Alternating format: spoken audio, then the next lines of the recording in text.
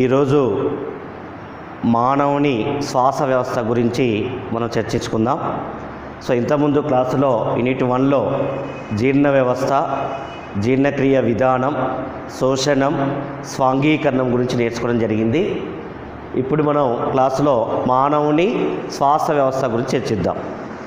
ఇక్కడ ప్రతి మానవుడు, ప్రతి జీవరాశి, ఇతర జీవులు జీవిస్తున్నాయంటే కారణం గాలి, పరిసరాల్లో ఉండేటువంటి గాలి మెయిన్ ఇంపార్టెంట్.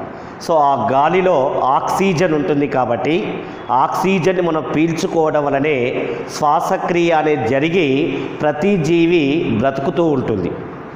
ఇక్కడ మనం జీవించి ఉన్నాం, బ్రతుకుతున్నాం అంటే కారణం ఏంటి? ఆక్సిజన్. ఆక్సిజన్ ఎక్కడి నుంచి లభిస్తుంది? పరిసరాల నుంచి లభిస్తుంది. పరిసరాల నుంచి ఎక్కడి నుంచి వస్తున్నాయంటే మొక్కలు విడుదల చేసినటువంటి ఏదైతే ఆక్సిజన్ ఉంటుందో ఆ ఆక్సిజన్ ద్వారానే మనం ప్రాణకోటి బతుకుతున్నాం. అందుకనే పర్యావరణము కూడా మనకు చాలా ఇంపార్టెంట్గా గమనించాలి. ఇక్కడ మనకు మానవుని యొక్క శ్వాస వ్యవస్థ, ప్రతి జీవిలో కూడా శ్వాసక్రియ జరగాలి అంటే శ్వాసాంగాలు అనేటువంటి మెయిన్ ఇంపార్టెంట్ ప్రతి జీవిలో కూడా. ఎక్కడైనా శ్వాసక్రియ జరగాలంటే ప్రతి జీవి శరీరంలో ఒక శ్వాస భాగం అనేది ఉంటుంది. ఆ శ్వాస భాగం శ్వాసక్రియని జరిపించడంలో చాలా ముఖ్య పాత్ర పోషిస్తుంది. ముఖ్యంగా మనకు జీవులు 2 రకాలుగా ఉన్నాయి, మీకు తెలుసు, ఫస్ట్ నేర్చుకోరు. ఒకటి ఇన్వర్టిబ్రేట్స్ అండ్ వర్టిబ్రేట్స్ అంటాం. ఇన్వర్టిబ్రేట్స్ మీన్స్ అకశేరుకాలు, వర్టిబ్రేట్ మీన్స్ సకశేరుకాలు అంటున్నాం. అకశేరుకాలలో మరి శ్వాసక్రియ జరగటానికి శ్వాసాంగాలు ఉన్నాయి. సకశేరుకాల్లో కూడా శ్వాసక్రియ జరగటానికి శ్వాసాంగాలు ఉన్నాయి. ఫర్ ఎగ్జాంపుల్ ప్రోటోజోవ జీవులు ఉన్నాయి. ప్రోటోజోవ జీవులు శరీర కుడ్యము ద్వారా వ్యాపన పద్ధతిలో శ్వాసక్రియ జరుపుతాయి. For example amoeba, paramecium. ఇక్కడ శరీర కుడ్యం ద్వారా అంటే body wall, transfer for gases అంటున్నాం. ఇక్కడ మనకేంటంటే శరీర కుడ్యము ద్వారా శ్వాసక్రియ జరిపేటువంటి పోరిఫేరా మరియు ప్రోటోజోవ వర్గాలు తీసుకోవాలి. అలాగే మనకు ప్లాటీహెల్మింథిస్ జీవులు ఉన్నాయి. ప్లాటీహెల్మింథిస్ జీవుల్లో ప్రత్యేకమైన శ్వాసంగాలు లేవు, వాటిలో పరన్న జీవులు ఉంటాయి. పారాసైట్స్ అంట పరన్నజీవులు ఏం చేస్తాయి? శ్వాసక్రియ కోసం, ఆహారం కోసం, ఆవాసం కోసం ఇతర జీవుల పైన ఆధారపడతాయి కాబట్టి వాటికి అంత శ్వాసంగాలు అభివృద్ధి చెందలే. నెక్స్ట్ అనిలేడ వర్గంలో వానపాము ఉంది. వానపాము చర్మం ద్వారా శ్వాసక్రియ జరుపుతుంది. ఓకేనా? అదేవిధంగా జలగ ఉంది. జలగ కూడా చర్మీయ శ్వాసక్రియ జరుపుతుంది. అలాగే ఆర్ధోపడ జీవులు ఉన్నాయి. ఆర్ధోపడ జీవులలో కీటకాలు ఉన్నాయి. ముఖ్యంగా అతిపెద్ద వర్గం జంతు సామ్రాజ్యంలో కీటకాలలో ప్రత్యేకంగా వాయునాళాలు ఉంటాయి. ట్రాకియా అంటే వాయునాళాలు శ్వాసక్రియను జరుపుతూ ఉంటాయి. అలాగే తేలుంది, పుస్తకాకార ఊపిరితిత్తుల ద్వారా శ్వాసక్రియ జరుపుతుంది. అలాగే రొయ్య ఉంది, మొప్పల ద్వారా శ్వాసక్రియ జరుపుతుంది. లింబ్యులస్ అనే రాచపీత ఉంది, పుస్తకాకార మొప్పల ద్వారా శ్వాసక్రియ జరుపుతుంది. ఇలా ఆర్ధోపడ జీవుల్లో వేరు శ్వాసాంగాలు ఉంటాయి, వాటి ద్వారానే శ్వాసక్రియ జరుపుకొని బ్రతికి జీవిస్తూ ఉంటాయి. అలాగే మొలస్కా జీవులు ఉన్నాయి. మొలస్కా జీవుల్లో కూడా మొప్పల ద్వారా శ్వాసక్రియ జరుపుతూ ఉంటుంది. అలాగే మరి కొన్ని జీవులలో ఇకనోడర్మేట జీవుల్లో సముద్ర నక్షత్రం ఉంది, దాంట్లో నాలికా పాదాలు శ్వాసక్రియలో పనిచేస్తూ ఉంటాయి. అలాగే అన్ని సకశేరుకాలు అంటే సకశేరుకాలు అంటే ఏం చెప్పుకున్నాము? వెన్నెముక్క కలిగిన ఉన్నత స్థాయికి చెందిన అభివృద్ధి చెందిన జీవులు ఏవైతున్నాయో వాటిని మనం సకశేరుకాలు అంటున్నాము. వాటికి వెన్నెముక్క ఉంది కాబట్టి వాటిని మనం సకశేరుకాలుగా పిలవచ్చు, కార్డేట జీవులుగా పిలవచ్చు. దాంట్లో ఫర్ ఎగ్జాంపుల్ చూసినట్టయితే చేపలు ఉన్నాయి. చేపలు వేటి ద్వారా శ్వాసక్రియ జరుపుతున్నాయి? మొప్పల ద్వారా జల శ్వాసక్రియ జరుపుతున్నాయి. అలాగే ఉభయచరాల్లో కప్ప ఉంది, కప్ప ఊపిరితిత్తుల ద్వారా శ్వాసక్రియ జరుపుతుంది. అలాగే సరీసృపాల్లో పాములు, ముసళ్ళు ఉన్నాయి. ఉన్నాయి, ఊపిరితిత్తుల ద్వారా శ్వాసక్రియ జరుగుతుంది. పక్షులు ఉన్నాయి, పక్షులు కూడా తేలికగా ఉన్నటువంటి ఊపిరితిత్తుల ద్వారా శ్వాసక్రియ జరుగుతుంది.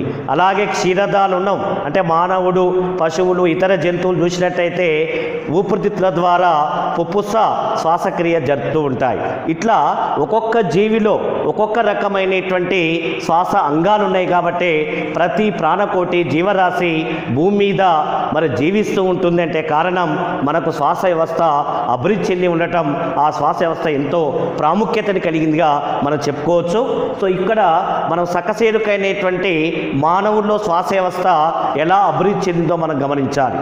సో ఇక్కడ మనకు శ్వాస వ్యవస్థ అంటే ఏంటంటే బాహ్య నాసికా రంధ్రము నుంచి ఊపిరితిత్తుల వరకు అనేక భాగాలతో ఏర్పడిన వ్యవస్థనే శ్వాస వ్యవస్థ. It is a respiratory system అంటున్నాం. అంటే మనకు బాహ్య నాసికా రంధ్రం నుంచి మొదలు పెడితే ఊపిరితిత్తుల ద్వారా ఏర్పడేటువంటి భాగాలు కలిపిన వ్యవస్థనే శ్వాస వ్యవస్థగా తెలియజేస్తూ ఉన్నాం. మరి శ్వాసక్రియ అంటే ఏంది? మనం ఉచ్ఛ్వాసం నిశ్వాసం జరుపుతూ ఉంటాం. చూడండి, గాలి లోపలికి పీల్చుకోవడాన్ని ఉచ్ఛ్వాసం అంటాం, అదే గాలిని బయటికి వదలటాన్ని నిశ్వాసం అంటాం. ఈ ఉచ్ఛ్వాసం నిశ్వాసాన్ని కలిపి ఒక శ్వాసక్రియ విధానం అంటాము. దీనివల్ల శ్వాసక్రియ రేటు అనేది మనకు తెలుస్తుంది. మరి అందుకని ఒక శ్వాసక్రియ డెఫినేషన్ ఉంది. సో శ్వాసక్రియ ఒక విచ్ఛిన్నమైన క్రియ. ఎందుకంటే మనం జీర్ణ వ్యవస్థలో నేర్చుకున్నాం, గ్లూకోజ్ అనేది విచ్ఛిన్నమైతేనే మనకు CO2 ప్లస్ తర్వాత కొంత శక్తి అనేది విడుదలవుతుంది అని చెప్పిన. అంటే ఆ గ్లూకోజ్ విచ్ఛిన్నం కావడానికి గల కారణం ఏంటి అంటే శ్వాసక్రియ. It is a respiration. So కాబట్టి ఈ యొక్క శ్వాసక్రియని ఏమంటాం మనం? విచ్ఛిన్న క్రియ అంటాం. అదే మొక్కల్లో నిర్మాణ క్రియ అంటే ఏంటంటే ఫోటోసింథసిస్, కిరణజన్య సంయోగ క్రియ ఉంది. సో కిరణజన్య సంయోగ క్రియ అనేది ఒక నిర్మాణ క్రియ. ఎందుకు? అది ఒక గ్లూకోజ్ను తయారు చేస్తుంది. ఒక ఫలము రూపంలో, విత్తనము రూపంలో, మనకు ఒక ఆహార పదార్థ రూపంలో ఒక ప్రొడక్ట్ని మనకు తయారు చేసి పెడుతుంది. కాబట్టి ఒక నిర్మాణ క్రియ అంటే మొక్కల్లో జరిగే కిరణజన్య సంయోగ క్రియ ఒక నిర్మాణ క్రియ. జంతువుల్లో, మానవుల్లో, వివిధ జీవుల్లో జరిగే శ్వాసక్రియ ఒక విచ్ఛిన్నమైన క్రియగా మనం తెలుసుకోవచ్చు. సో ఇక్కడ మానవుని యొక్క శ్వాస వ్యవస్థ గురించి మనం ఇప్పుడు నేర్చుకుంటున్నాం. మానవుని శ్వాస వ్యవస్థలో ముఖ్యంగా బాహ్య నాసికా రంధ్రాలు, నాసికా కక్ష, నాసికా గ్రసని, స్వరపేటిక, వాయునాళం, శ్వాసనాళం, శ్వాసనాళికలు మరియు ఊపిరితిత్తులు అనేటువంటి భాగాలు మరియు శ్వాసక్రియ విధానం కూడా శ్వాస వ్యవస్థలో ఒక ముఖ్యమైన భాగాలుగా చెప్పుకోవచ్చు. ఫస్ట్ శ్వాస వ్యవస్థలో కింది భాగాలు ఉంటే దాంట్లో ఫస్ట్ చూద్దాం బాహ్య నాసికా రంధ్రం అంటాం. సో ఇక్కడ బాహ్య నాసికా రంధ్రాలు చూడండి, మనకు మానవునికి ఫస్ట్ ఏది స్టార్ట్ అవుతుంది? ఇక్కడ నోరు స్టార్ట్ అవుతుంది. సో నోటి పైన పై దవడ, కింది దవడ ఉంటుంది. సో పై దవడలో ఏ పెదవి ఉంది? పై పెదవి. కింది దవడలో ఏముంది? కింది పెదవి ఉంది. మీకు ఇంతకుముందు చెప్పినాం తాలువు అంటే అంగిలి. సో తాలువు అనేది పృష్ఠ భాగాన నాసికా కక్షని వేరు చేస్తుంది, ఉదర భాగాన హాస్య కక్షను వేరు చేస్తుంది. సో ఇక్కడ అందుకనే బాహ్య నాసికా రంధ్రాలు మానవులు ఎక్కడ ఉంటున్నాయి? నోటికి పై పెదవి ఉంటుంది కదా, పై పెదవిలో ఒక జత వెలుపలికి తెరుచుకొని మనకు కనిపిస్తుంటాయి. ఒక జత వెలుపలికి తెరుచుకొని మనకు వెడల్పుగా అంటే అండాకారంలో కనిపిస్తాయి. వాటినే బాహ్య నాసికా రంధ్రాలు అంటారు. గుర్తుపెట్టుకోండి. ఇక్కడ అంటే మానవుని యొక్క నోటి పై భాగంలో పై పెదవి ఉంటుంది. పై పెదవి పైన అండాకారముగా పొడవుగా ఉండేటువంటి రంధ్రాలు కనిపిస్తాయి. వాటి బాహ్య నాసికా రంధ్రాలు అంటారు. ఈ బాహ్య నాసికా రంధ్రాలు ఎక్కడ తెచ్చుకుంటాయి? ముక్కు యొక్క పైన వెలుపలికి పరిసరాల్లోకి తెరుచుకొని ఉంటాయి. ఎందుకు తెరుచుకొని ఉంటున్నాయి? బయట గాలి ఉంటుంది కదా, పరిసరాల్లో గాలి, ఆ గాలి నేరుగా ఏం కావాలి? ముక్కు ద్వారా బాహ్య నాసికా రంధ్రం ద్వారా లోపలికి చేరాలి. అంటే ఉచ్ఛ్వాసం జరగాలి. కాబట్టి అలా అనుకూలంగా బాహ్య నాసికా ప్రతి జీవిలో కూడా బయటి వైపునే అభివృద్ధి చెందుతాయని గుర్తుపెట్టుకోవాలి ఇక్కడ. సో అందుకనే బాహ్య నాసికా రంధ్రాలు అని చెప్పాలి. ఈ బాహ్య నాసికా రంధ్రాలు నాసికా మార్గము ద్వారా అంటే బాహ్య నాసికా రంధ్రాలు నాసికా మార్గము ద్వారా నాసికా కక్షలోకి తెరుచుకుంటాయి. అంటే లోపల వైపున జరిగేది మనం చూస్తున్నాం. మనకు ముక్కు కనపడుతుంది, కానీ బాహ్య నాసికా రంధ్రం అండాకారంగా 2 రంధ్రాలు ఉన్నాయి. వాటి యొక్క బాహ్య నాసికా రంధ్రాలు నాసికా మార్గం ద్వారా ఏమవుతుంది, నాసికా కక్షలోకి తెరుచుకొని ఉంటుంది.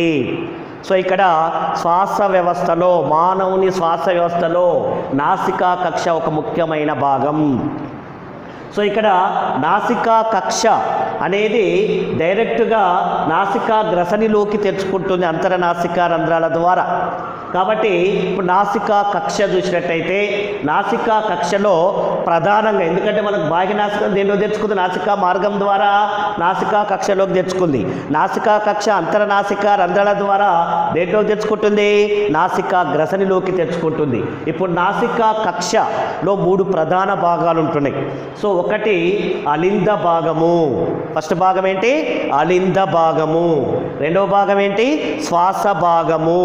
మూడవ భాగం ఏంటి, గ్రాణ భాగము అని చెప్పి. సో ఇక్కడ అందుకనే 3 భాగాలు ఉంటాయి. దేంట్లో ఉంటాయమ్మా ఇవి, నాసికా కక్షలో ఉంటాయి. ఎన్ని భాగాలు ఉన్నాయి, 3 భాగాలు. మొదటి భాగం ఏంటి, అలింద భాగం. రెండవ భాగం ఏంటి, శ్వాస మార్గం. మూడవ భాగం ఏంటి, గ్రాణ భాగం. సో ఇక్కడ అలింద భాగం అంటున్నాం. సో అలింద భాగం యొక్క లోపల శ్లేష్మయుతముగా ఉండి అనేక రోమాలు, చిన్న చిన్న రోమాలు దీంట్లో ఉంటాయి. అలాగే చర్మస్రావ గ్రంథులు కూడా ఉంటాయి. అంటే అలింద భాగం యొక్క లోపలి భాగములో శ్లేష్మయుతముగా ఉండి దాంట్లో చర్మస్రావ గ్రంథులు, చిన్న చిన్న పొట్టి కేశాలు లేదా రోమాలు అనే నిర్మాణాలు దీంట్లో ఉంటాయి. ఎందుకు సార్ అంటే మనం అపరిశుభ్రమైన గాలిని లోపలికి పీల్చుకుంటాం. ఆ గాలి పీల్చేటప్పుడు దుమ్ము ధూళి రేణువులు ముక్కులోకి బాహ్య నాసిక రంధ్రం ద్వారా నాసికా కక్షలోకి చేరుతాయి. అట్లా చేరినప్పుడు మనం లోపలికి పోతే శ్వాస వ్యవస్థలో ఆటంకాలు ఏర్పడతాయి. కాబట్టి ఖచ్చితంగా ఈ రోమాలు ఏవైతే ఉన్నాయో అవి చిన్న చిన్న ఈ గాలి దుమ్ము రేణువులు లోపలికి రాకుండా మరియు మలినాలు లోపలికి రాకుండా కాపాడుతాయి. మనకు ఎక్కువ మలినాలు ఇక్కడ తట్టినాయి అనుకో, మనం గాలి బాగా పీల్చినప్పుడు నీరు ముక్కులో పోయినప్పుడు ఏమవుతుంది, తుమ్ములు వస్తాయి మనకు. ఆ తుమ్ములు ఎందుకు వస్తాయి సార్ అంటే ఆ యొక్క రోమాలు వాటి పట్టేస్తున్నాయి కాబట్టి వాటి కింది పంపిస్తాయి తిరిగి ముక్కు ద్వారా. సో అందుకనే తుమ్ములు రావటం మనం గమనించవచ్చు. అట్లాంటి భాగాన్ని అలింద భాగంగా మనం తెలియజేస్తాం. సో రెండవది శ్వాస భాగం. మరి శ్వాస భాగం ఒక ముఖ్యమైన భాగం. శ్వాస భాగం అనేది మనకు ఉష్ణోగ్రతని నియంత్రించేటువంటి ఒక నిబంధనకారిగా పనిచేస్తుంది శ్వాస భాగం. సో మనకు ఇప్పుడు ఏసీ ఉంది.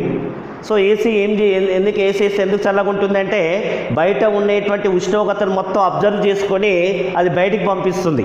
అప్పుడు లోపల గదిలో ఉండేటువంటి వాతావరణం చాలా కూల్గా చల్లగా కనిపిస్తుంది. మనం కూడా బయటికి గాలి ఉష్ణోగ్రత వేడి గాలిని పీలుస్తాం, ఒక్కోసారి చల్లని గాలిని పీలుస్తాం. మరి ఇక్కడ ఒక ఎయిర్ కండిషనర్ వలె శ్వాస భాగం పనిచేస్తుంది, ఒక ఏసీ వలె, హీటర్ వలె పనిచేస్తుంది చలికాలం, ఓకేనా. వేసవి కాలం ఒక ఏసీ వలె పనిచేస్తుంది శ్వాస భాగం అని చెప్పొచ్చు. అంటే మనలో ఏసీ ఉంది ముక్కు లోపల. ఎట్లా ఉందని చెప్పిన ఇక్కడ మరి శ్వాస భాగం యొక్క లోపల ఏం పనిచేస్తుంది, ఉష్ణోగ్రత నిబంధనకారిగా పనిచేస్తుంది చెప్పిన. అంటే ఉష్ణోగ్రత ఎక్కువైనా అది సమపాలలో చేస్తుంది, ఓకేనా. సో శ్వాస భాగం అదేవిధంగా దాని యొక్క లోపల మెలితిరిగినటువంటి అస్థి పలకాలు ఉంటాయి. అందుకనే ముక్కు లోపల మనకు ఒత్తుకుంటే పైన ముదులాస్తి ఉంటుంది, లోపల గట్టిగా ఉంటుంది కొద్దిగా. సో ఎందుకంటే ఏంటి, అవి అస్థి పలకాలు. అంటే 3 మెలితిరిగినటువంటి అస్థి పలకాలు శ్వాస భాగంలో ఉంటాయి. వాటిని టర్బినల్ ఎముకలు లేదా కాంకే అంటారు. టర్బినల్స్ ఎముకలు లేదా కాంకే అంటారు. ఇది 2 మార్క్స్లో వెరీ వెరీ ఇంపార్టెంట్. ఏమని అడుగుతాడు, కాంకే లేదా టర్బినల్ బోన్స్ అంటే ఏమిటి అంటాడు. అప్పుడు ఏం చెప్పాలి, మీరు ఏం చెప్పాలి, శ్వాస భాగములో 3 మెలితిరిగిన అస్థి పలకాలు ఉంటాయి. ఈ మెలితిరిగిన అస్థి పలకాలనే టర్బినల్స్ లేదా కాంకే అని పిలుస్తారు. సో అలా శ్వాస భాగం ఒక ఏసీ వలె పనిచేస్తుంది, గుర్తుపెట్టుకోవాలి. నెక్స్ట్ గ్రాణ భాగం. సో గ్రాణ భాగం అనేది మన ముక్కు ద్వారా ఏం చూస్తున్నాం, జనరల్గా వాసన చూస్తాం. చూడండి, చీమలు, కీటకాలు, కుక్క, కొన్ని ఇతర పాములు సరీసృపాలు ఏం చేస్తాయంటే వాసన పసికట్టి తమ ఆహార స్వభావాన్ని తెలుసుకుంటాయి, తమ ఉనికిని తెలుసుకుంటాయి. మరి మనం కూడా ముక్కు ద్వారా ఏం చూస్తాం? వాసన చూస్తాం. ఎందుకు చూస్తాం? వాసన అంటే ఏంది? ఇక్కడ గ్రాణ భాగం ఉంది. ఈ గ్రాణ భాగము లోపల గ్రాణ కోశాలు ఉంటాయి. ఈ గ్రాణ కోశాలు మనని వాసనని గుర్తుపట్టడంలో కీలక పాత్ర పోషిస్తాయి. కుక్కలలో, పాములలో, ఎలుకలలో ఈ గ్రాణ మార్గము చాలా అభివృద్ధి చెంది ఉంటుంది. కాబట్టి కుక్కలు, మన పోలీసులు ఏం చేస్తారంటే క్రైమ్ వరల్లో బాంబులు పెట్టినా, అత్యాచారం చేసినా, హత్యలు చేసినా వాసన పసిగట్టి ఆ క్యాండిడేట్ని గుర్తుపడతాయి కొన్ని కిలోమీటర్ల వరకు. ఎందుకు అంటే అక్కడ గ్రాణ కోశాలు కుక్కలో బాగా అభివృద్ధి చెందుతాయి, గ్రాణ మార్గాలు. సో వాటి ట్రైనింగ్ ఇస్తే ఇంకెక్కువ గుర్తుపడతాయి అన్నట్టు. ఇట్లా అనింద భాగం, శ్వాస భాగం